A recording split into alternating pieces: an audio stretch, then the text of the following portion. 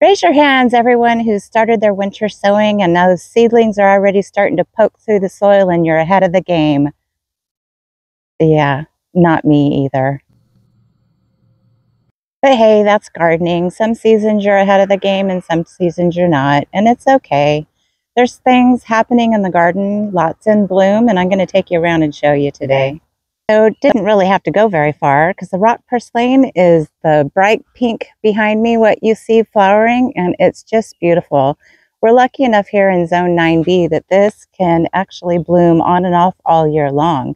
Just got to get in there every once in a while and deadhead it, and I need to do that soon. Let's go find what else is blooming. And I have this Mexican sage too that I need to go back a little, trim a little bit off. Take off the dead heads there. But it's doing really good, so yeah. Let's go explore. And right in front of the cactus patch are some Cape rain daisies in bloom. And there's the spiral. Got some color there. And I'll turn you around and we'll go for a little walk around the spiral. Let's go.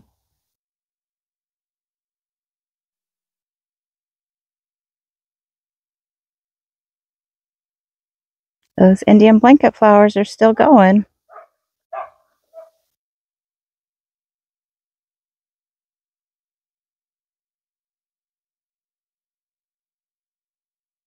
And look at this. Isn't this precious? Just outside of the perimeter of the garden, and I have some calendula that are blooming, and they're really pretty.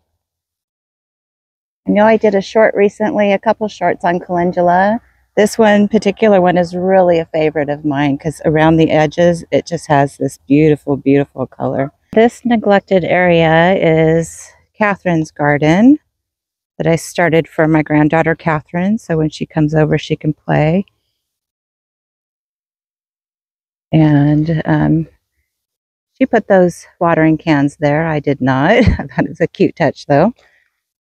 And then I have more calendula coming up in here and blooming. It's really pretty. And another Cape rain daisy mixed in with the aeoniums. And so some of the plants that I have in my garden that I can eat and I'm not allergic to are calendula, and I add this to my salad, and also nasturtium. Nasturtiums are edible and they're like kind of a peppery flavor, and you can add those. I've done it when I'm running low on salad, mixed greens, then I will add it to the lettuce that I have, and yeah, it works great. Because really, who wants to run to the grocery store if you don't have to? And here we have an aloe. This is a new acquisition. Mom got it for me when we went shopping this week, and I just am in love with them. I've got 3 of them. I'm excited, really excited to get them in the ground, so hopefully that'll come soon. I'll need help because they're in huge pots, but that's exciting. Let's see what else there is. And right at the base of this cactus, isn't that sweet? Look at those. Just beautiful. And this is another one of the 3 aloes I got the other day. And I'll show you the third. And this is the 3rd aloe of the 3. Isn't that pretty? I know it's not everybody's cup of tea, but they usually do really, really good here, and the hummingbirds like them, so I'm in. And so I'll take you just along here.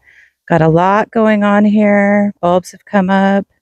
I think those are agapanthus, but they never bloom for me. I've even divided them and not had a lot of luck. I do fertilize. That hasn't helped. So if anybody has any suggestions, let me know. More bulbs coming up in there. Yeah. Mixed with nasturtium and more bulbs.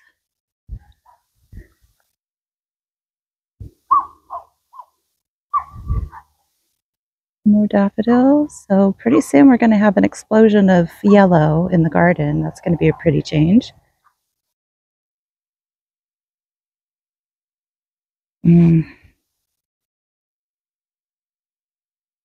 So there's more of my daffodils that have come up. Hi, Lexi.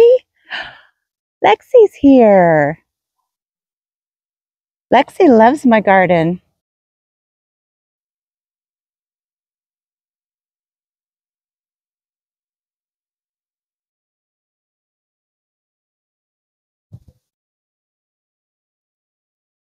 Another newbie, new cactus.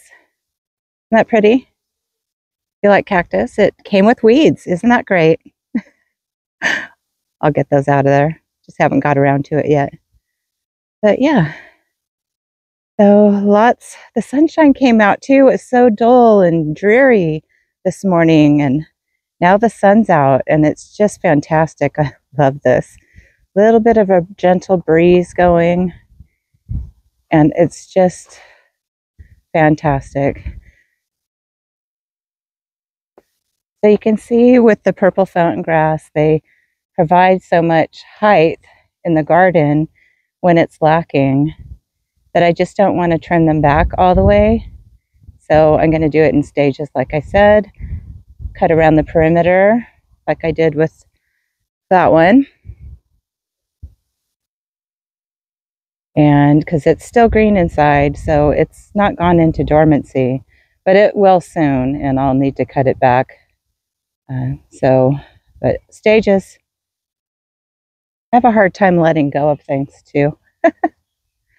Kind of like over the summer when I had the cornflowers growing around the spiral. I didn't want to take them out too, but I had to. It needed to be done. This is Betty Blue, and I got Betty Blue a couple months back, and she's a weeping blue cedar, and I love her. I hope she does well. So far, so good. So excited for that. She's gonna get pretty big, but they have just this funky form, and that's what I like about it. And more of the paper white daffodils in the pot. So yeah, there's some good happening in the garden, even though it's winter. My salvias look so sad. It's pathetic. I've never had them look so bad. Anybody with salvia advice? And I'm talking about the Salvia greggii. Yeah, they're just looking horrible, and I don't know what to do for them. This one's looking fairly healthy, but that's a seedling that's self-seeded. I cut back the other one really hard, and because it just looks sad. So I don't know. It's maybe time to pull them and replace them with something else. So that's sad because the hummingbirds love them. And then my rosemary is doing really well. It's actually growing through the pot on the bottom. I can't even move the pot. So yeah, I'm afraid to tear the roots. So again, if anybody has any suggestions on that, if they think it will do okay if I do end up pulling some of the roots up with it, I don't know. I'm afraid to do it. So let me know, you experienced gardeners out there. And this is a new succulent. Isn't she pretty? Love that. Thanks for joining Garden Discovery today. It's been a fun tour around the garden, looking at all the blooms and looking at new things that are emerging. I'm so excited about the daffodils coming. I hope everybody has a great week, a great day, and enjoy life. Get out there and garden your hearts out. Bye.